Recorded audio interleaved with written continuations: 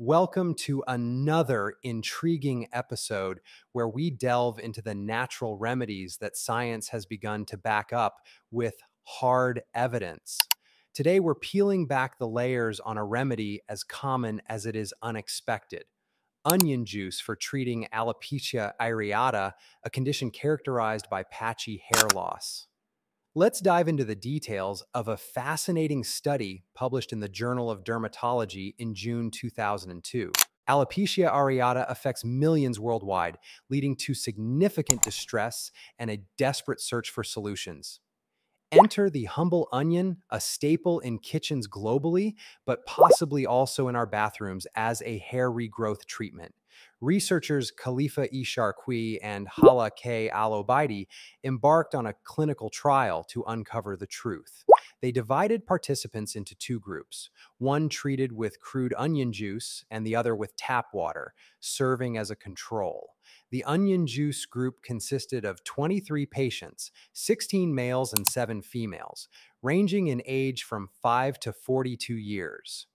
The control group had 15 patients, 8 males and 7 females, aged between 3 and 35 years. Both groups applied their respective treatments twice daily for 2 months. What happened next might surprise you. Just 2 weeks into the treatment, those using onion juice began to see the regrowth of terminal coarse hairs.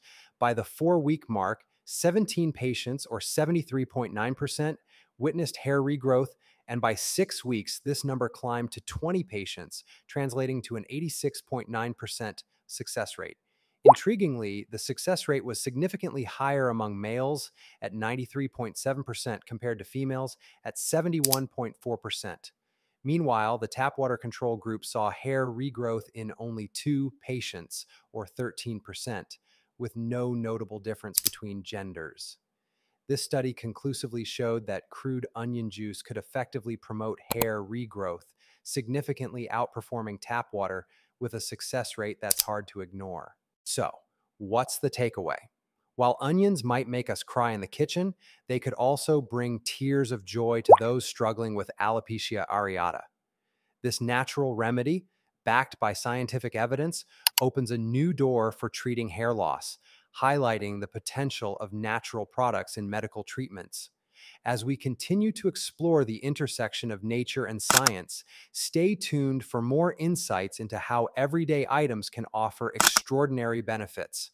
Remember, the most effective remedies are sometimes the ones we least expect. Thank you for watching. Don't forget to subscribe here at tricology.com.